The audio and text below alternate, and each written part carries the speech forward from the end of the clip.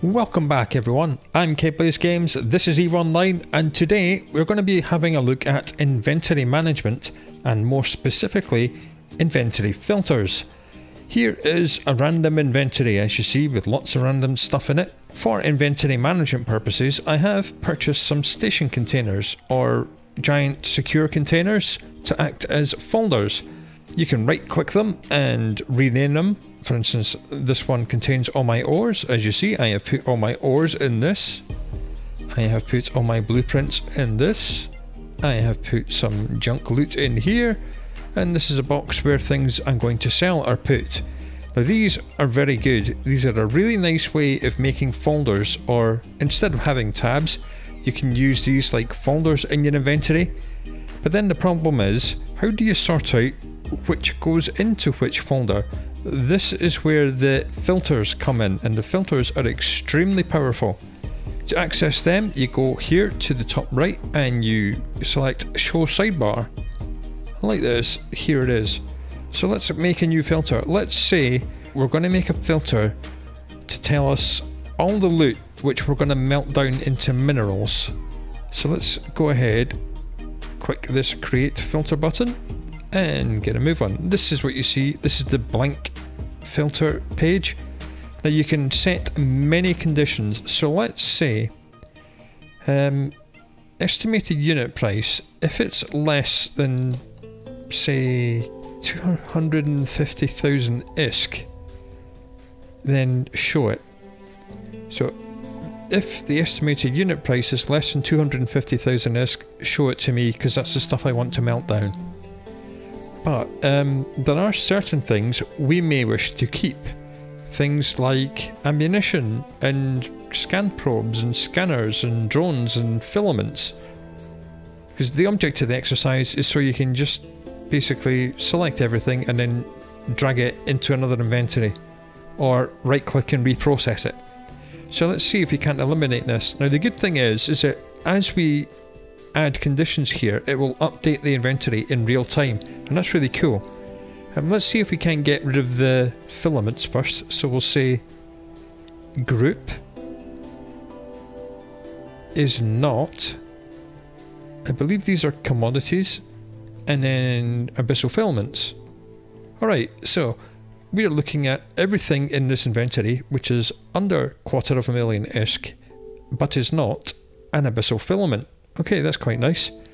I think we'll do the same for drones, because I might want to keep the drones for myself. So group is not drone, and there they go. All the you can specify which drones, but I just wanted to get rid of all drones. Now, as I said, I may wish to keep my core scanner probe and core probe launcher. We could of course do that by group and putting the core scanner probes and the core probes away as well.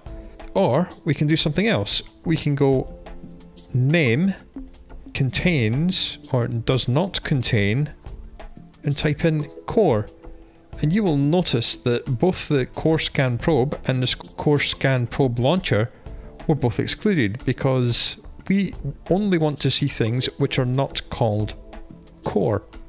So that's a really good way of doing that. It's a shortcut.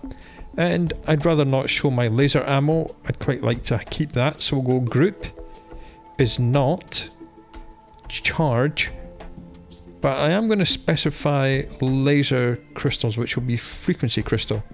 So any other ammunition like these cap boosters will be shown, but the frequency crystals will not.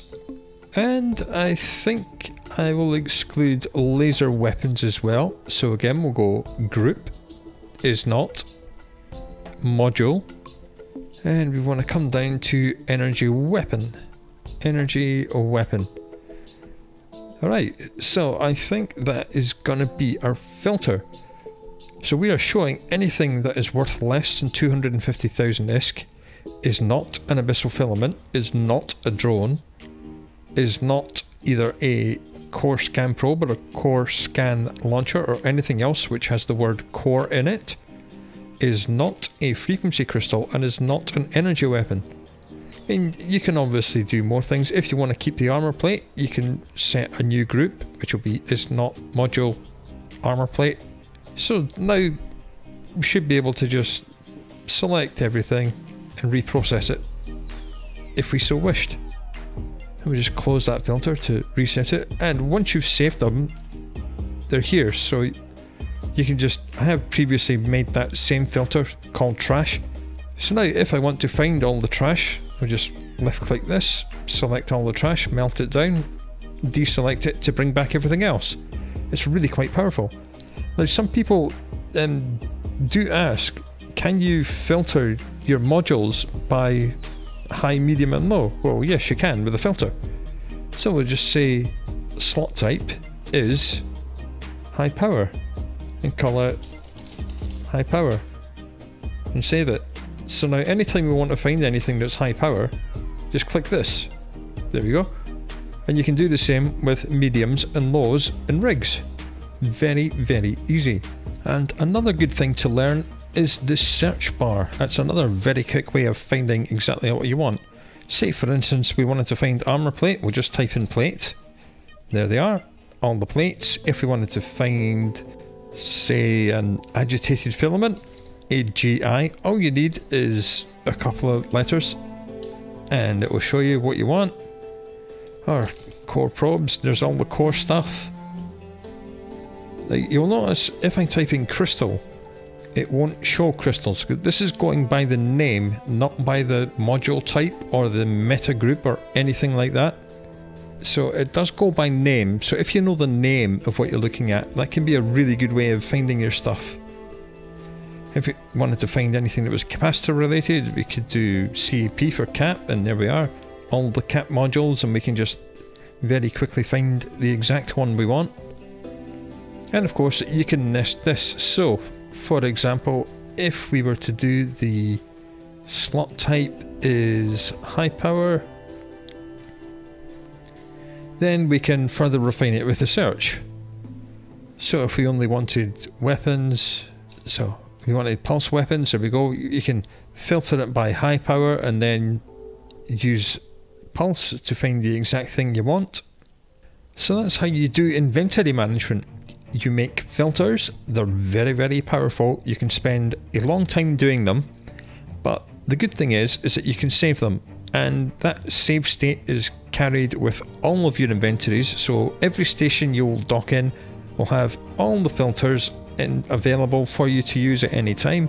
They're well worth investing some time in. It makes finding what you want extremely quick, especially when paired with the search function. It can be really, really good. And don't forget to use cans as inventory folders as well. And you can apply these filters to the contents of the cans as well. So there is no excuse for not being able to find the thing you want to find in your inventory anymore. Anyway, that's it for this short video. It's a fairly easy concept to get your head around. You just need to think about what you want to find and what you want to do, and which restrictions you need to put on your filters. I hope to see you again for the next video, and I hope you look after yourself until then. I will see you later.